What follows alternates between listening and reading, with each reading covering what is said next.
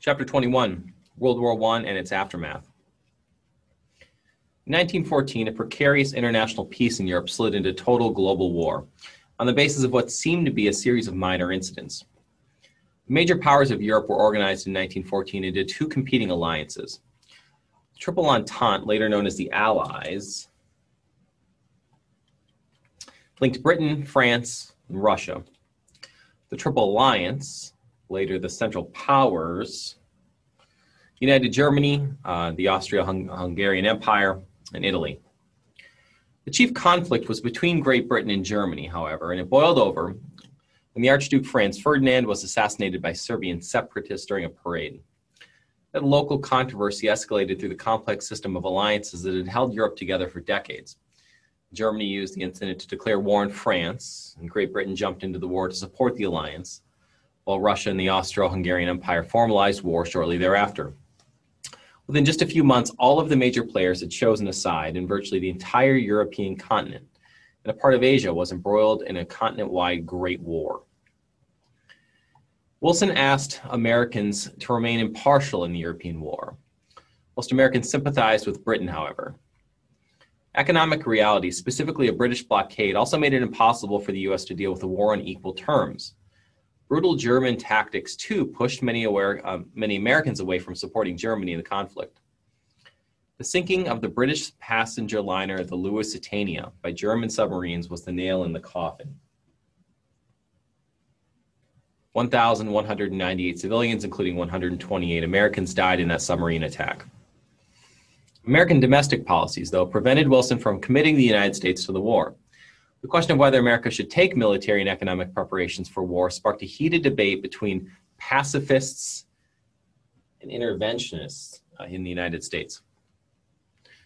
Though Wilson began to build up the American military, Democrats used the slogan, "He kept us out of war," at the Democratic Presidential Convention in 1916, and Wilson squeaked out a narrow victory to earn a second presidential term while war waged in Europe. Early in that second term, Wilson supplied his own justification for American intervention that united public opinion. In a speech before Congress in January of 1917, he presented a plan for a post-war order in which a permanent League of Nations would maintain a new peace, a peace without victory. This will later sort of get codified with the League of Nations. Germany reacted to the speech by unleashing unrestricted submarine warfare against American and Allied ships, and they took this as a declaration of war. And Wilson had survived that presidential contest and so had nothing to lose politically, so he could largely do what he wanted to do. In late February, Americans intercepted a telegram sent by the German Foreign Minister Zimmermann to the government of Mexico.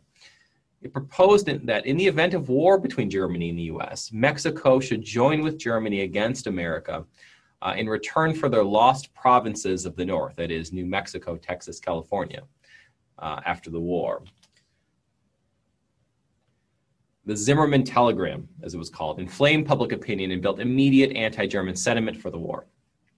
Less than 1 month later, a revolution in Russia put into place a new Republican government, which made the idea of America joining the Allies much more palatable to Americans. On the rainy evening of April 2nd, 1917, 2 weeks after the German subs had torpedoed 3 more American ships, Wilson appeared before Congress to ask for a declaration of war against Germany, and he was granted it. European armies, stuck at a bloody stalemate for years, were exhausted by the time Americans entered the war.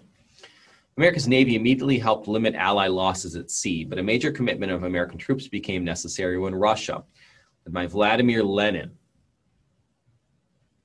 and his new communist government cut a deal with the Central Powers and retreated back home to Russia, freeing up more German troops for the Western Front. Despite some controversy, Wilson won passage of the Selective Service Act in the U.S., or the military draft, in mid-May, which brought another 3 million American men into the United States military.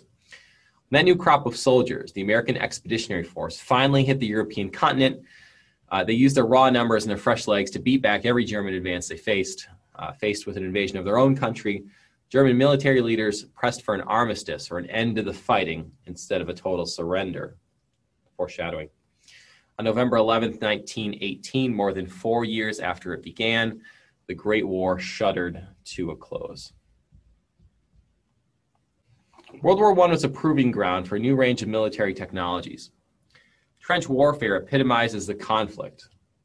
The enormous destructive power of newly improved machine guns forced men into ditches they built to hold their position. Anyone in traditional open field position was an easy target for machine guns. New technology, too, threatened men safe in their trenches. Tanks and flamethrowers and chemical weapons, think mustard gas, and fighter planes made it possible to attack soldiers from far greater distances and with far deadlier technology. The United States Navy modernized quickly in the war and came to rely on diesel engines, turbine propulsion, hydraulic gun controls, electric light and power, wireless telegraphy, and advanced navigational aids.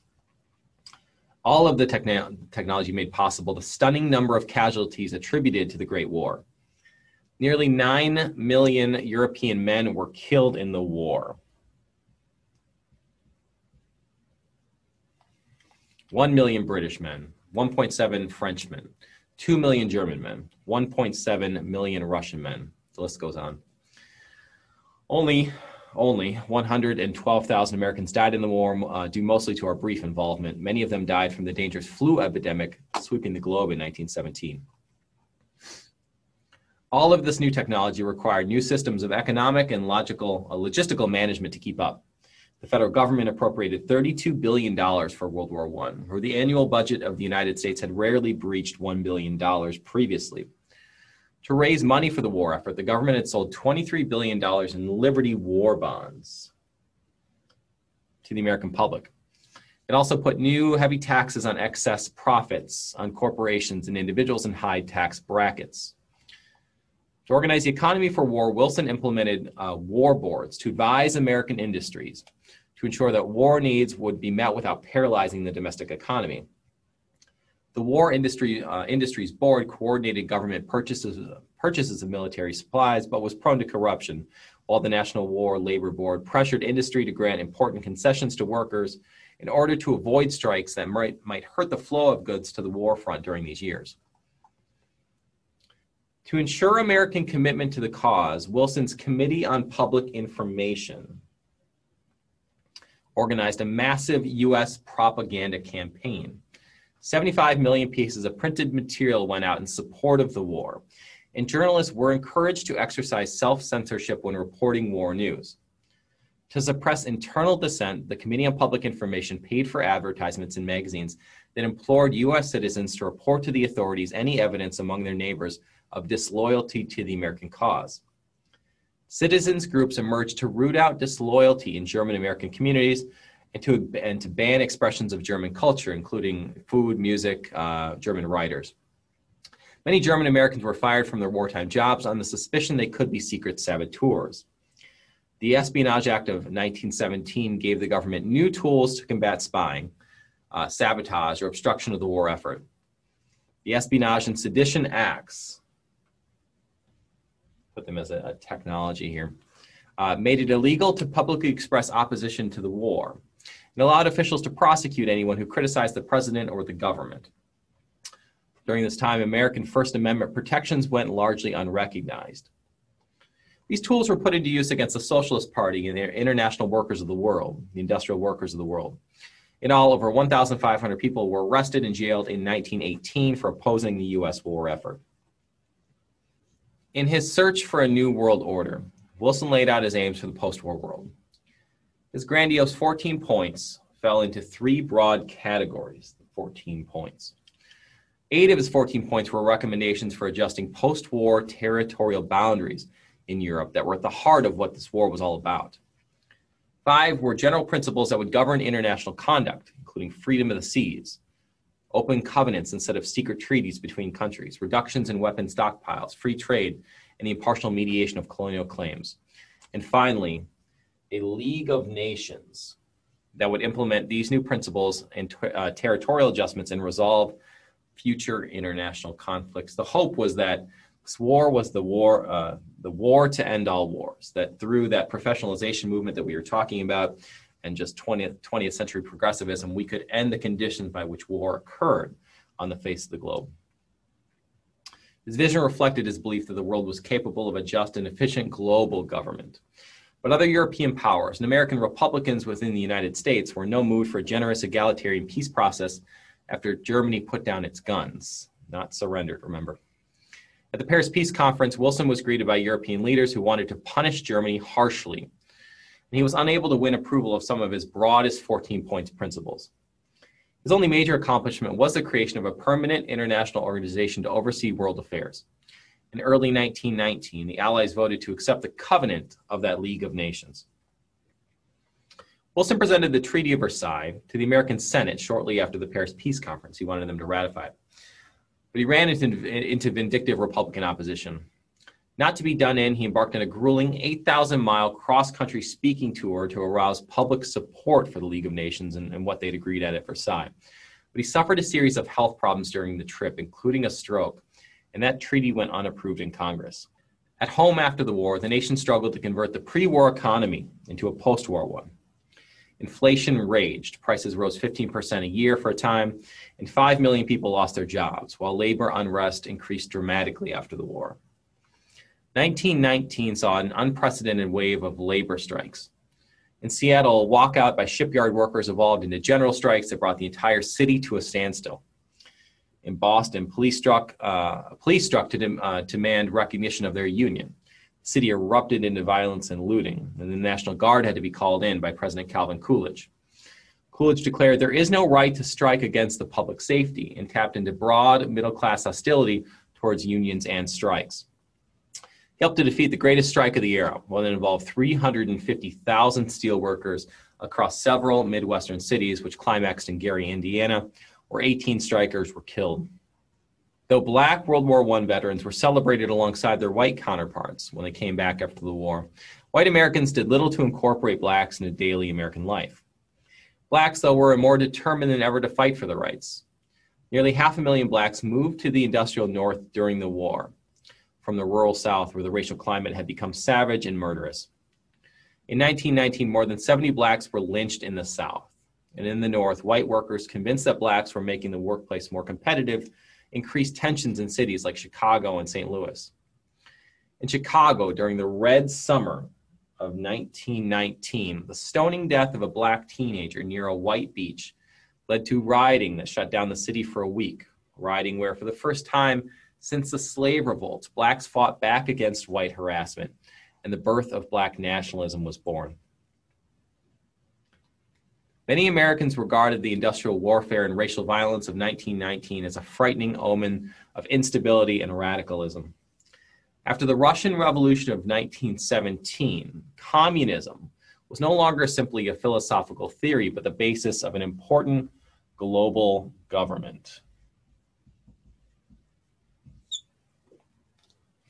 In addition, the Union of Soviet Socialist Republics, the USSR, or the Soviet Union, what had been Russia, announced the formation of a communist internationale whose purpose was to export revolution all across the world. The fear was that communism would come by force to the United States unless actively crushed.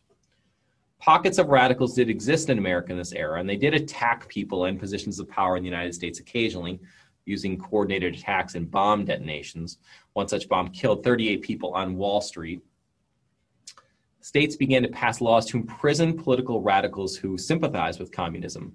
But the greatest contribution to the fear of communist influence came from the federal government itself. On New Year's Day, 1920, the United States Attorney General and his young assistant, a very young J. Edgar Hoover,